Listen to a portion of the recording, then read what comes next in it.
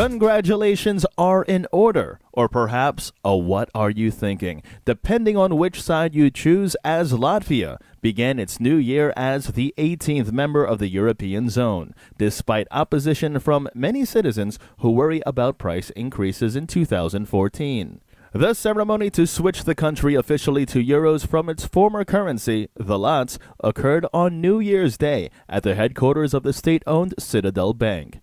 Finance Minister Andris Vilks, who championed the adoption of the euro for Latvia during the global economic crisis, marked the move as just the beginning for Latvia, a very broad statement that can be taken in many different ways.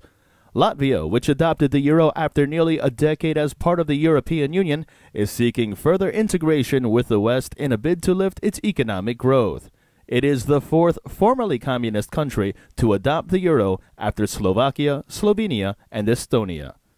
Advocates for adopting the euro in Latvia believe it will attract more foreign investment and boost the country's credit rating.